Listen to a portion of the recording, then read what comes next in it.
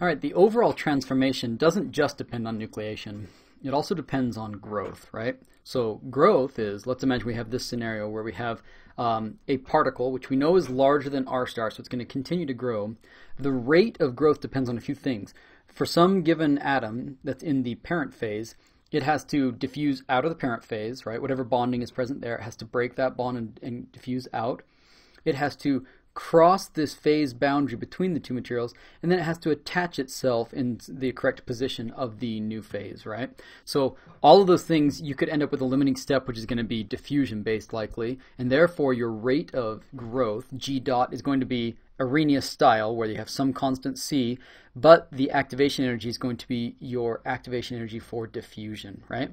So taking both nucleation rate and growth rates into account, now we can look at our transformation, right? Since it depends on both, right? Nucleation and growth. And we can plot it against temperature just like we've been doing. So if this is our temperature, the temperature that thermodynamics predicted for this transformation, you had a couple things. First off, we have our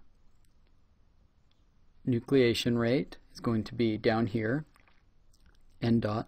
Now our growth rate, it only depends on this diffusion one, so it's going to be at higher temperatures. And then the overall transformation is going to be the product of these two. So that will be our overall T dot, our transformation rate, right? Now, it's more common to think of these in terms of time necessary for the transformation to occur, right? And the inverse of that will be the time to completion. So if we replot these, then we get the following. So this will be temperature on this axis, but now it's going to be time on this axis, right? And we get the following curves.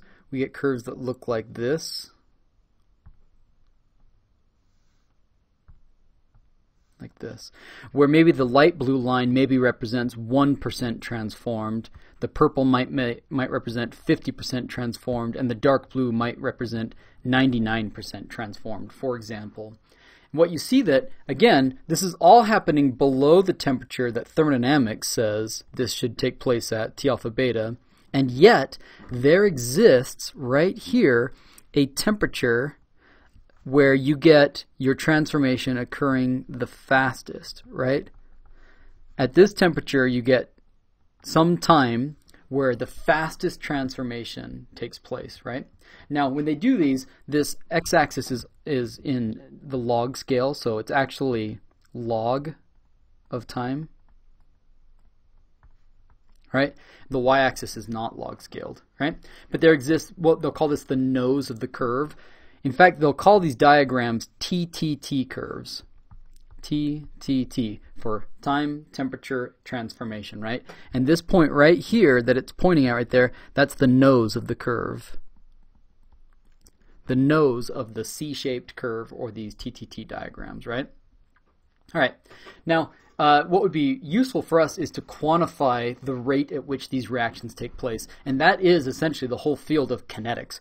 Kinetics in material science is the study of this time dependence of phase transformations. How quickly can things shift from one phase to another? And that matters for lots of stuff, right? How quickly can the phone in your battery discharge is going to depend on how quickly those reactions, electrochemical reactions, can take place, right? And many, many other examples why we care about this. Take polymer crystallinity, right? As a polymer crystallizes, as you cool it down from a melt, you could plot this. You could do it at a bunch of different temperatures. Let's say you monitored it via X-ray diffraction, and you plotted the amount crystallized, right? How much is crystallized as a function of time? Well, if you do this at a really low temperature, the rate of crystallization might be slow. And so you initially don't get very much. It starts to crystallize, so its rate of transformation is increasing, and then it sort of tails off and slows down as it approaches 100%. But if you do this at higher and higher temperatures, it's going to crystallize faster and faster, right? So here's an example where they're taking 1 over the time necessary to get to 50% transformed, and they're calling that the rate. Well, we need a better way to do this, and one way to do this is to use the Avrami kinetic equation, right? It's actually named after 4 people, right? The authors were actually this guy Johnson, Mel, Avrami and Kolmogorov, so the JMAK equation, but it's often just called the Avrami equation. And all it is, it's a mathematical expression that basically looks like this S-shaped curve right there, which happens to look a lot like real data. When real materials transform from one phase to another, they typically have this sort of S-shaped curve, and that's what we're seeing here. So that's the only reason we do this, is that mathematically it looks kind of like what we observe in nature. Now, what's the expression for this Avrami expression? It's 1 minus the exponential of negative k times t to the n, right? So you have some constants here. You have k and n are our time-independent constants. They do depend on temperature, right? They do depend on temperature. They don't depend on time, right? So let's do an example of this. Let's say this. If a polymer has a kinetic Avrami equation n value of 1.7, and it takes 100 seconds for the polymer to be 50% crystalline, then how long would it take for it to crystallize to 99%? All right, well, we could solve this. We would say that y is our fraction of crystallinity. So let's start with the values that we know. We know that it reaches 0.5, or 50% crystalline, with 1 minus the exponential of negative k, which we don't know, multiplied by 100 seconds, raised to the n value, which is 1.7. So we could solve for k. Let's go ahead and do so. All right, when I plug that into Wolfram alpha, I can solve for x, our k value, and it's equal to 0.000275. So k is equal to 0.000275. Now that we know k and n, we can solve for the amount of time necessary to crystallize to any arbitrary amount, including 99%. So to do it for 99%, we're going to do 0.99 is equal to 1 minus the exponential of negative 0.000275 multiplied by our time necessary for crystallization to that amount raised to the 1.7 value, our n value, right?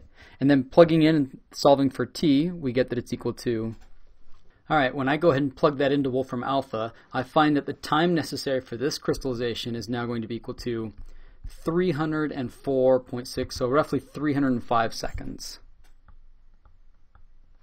Okay, so that's how you use the JMAK or Avrami equation to do kinetics of transformations.